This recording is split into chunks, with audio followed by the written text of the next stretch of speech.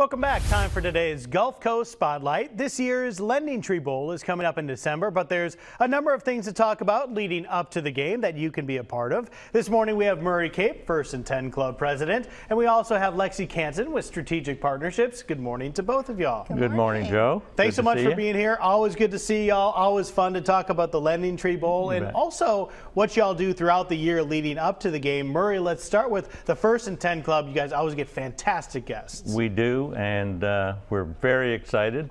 24 years. We're going into our 24th year, and we've got a great lineup. We'll have 4 meetings this year. Okay. And when does this all kick off this year? Kicks off on October 10th, 5:30, and we have a new location, Moe's Original Barbecue downtown. Well, that's a fun place to hang out for sure. Great, and great rate for any folks out there who want to join the club, who are college football fans. $100 for the 4 meetings. Nice. $25 a meeting. It's hard to go to McDonald's and spend. You can spend that in 10 minutes with a family. Well, especially when you're getting that double quarter pounder. Hey, take a look at the screen here. It looks like the first person lined up to speak is Coach Womack from South Alabama. That's pretty exciting. Absolutely. He had, as you know, a great run this past week against UCLA, and came within 2 points of winning the game. So we're excited and looking forward to the game this week too with La Tech.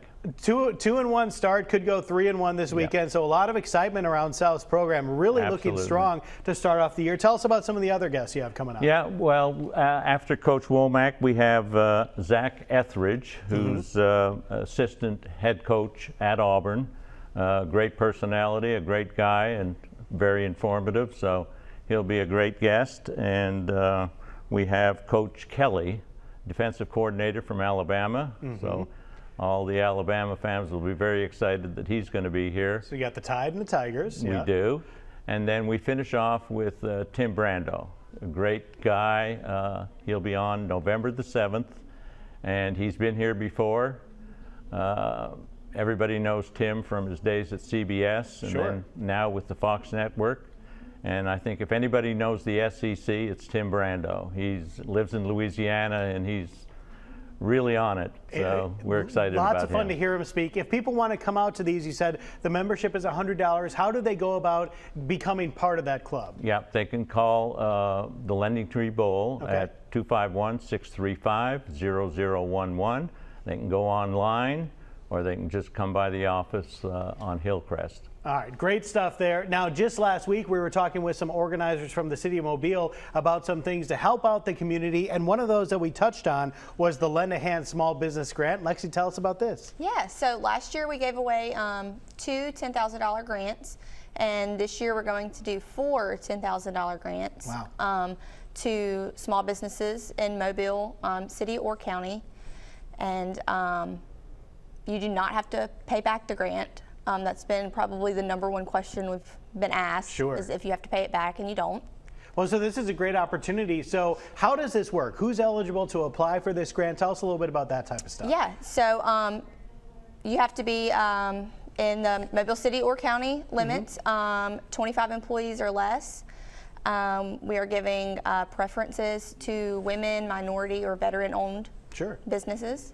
So a lot of excitement, a lot of opportunity there. If you're looking for some help with your small business, looking to get it off the ground, up and running, the LendingTree Bowl is definitely helping out with this Lend a Hand program. So I assume you have to go online to apply for this somewhere? Or tell me how that all works. You do. You can go to our website at LendingTreeBowl.com and go under Community and just click on the application. And the deadline for that is coming up quickly. 9 days. It's next Friday, the 30th. All right, so you have until the end of this month to get those applications in. So if you are a small business looking for some help, this is a fantastic opportunity.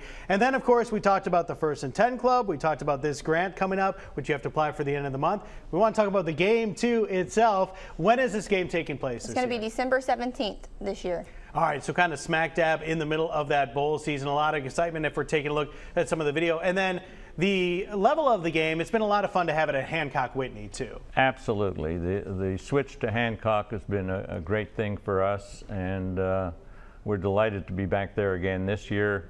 You know, the Sun Belt has been hot. Certainly, Their teams are elevated. There's now 14 teams in the Sun Belt, so Of course, we'll look for a great game and a good matchup this year. Yeah, our games have been fantastic throughout the year. Great games, great venue, great timing there in the heart of the middle of December, and of course we'll have to wait to see how the season progresses to see who's going to be actually coming here for the game. But plenty of opportunities and great things to talk about with the LendingTree Bowl. You can find a link to their website on ours, the Fox 10 News, fox10tv.com. Guys, thanks so much for coming in. We appreciate it. Thanks Glad for to be having us. here.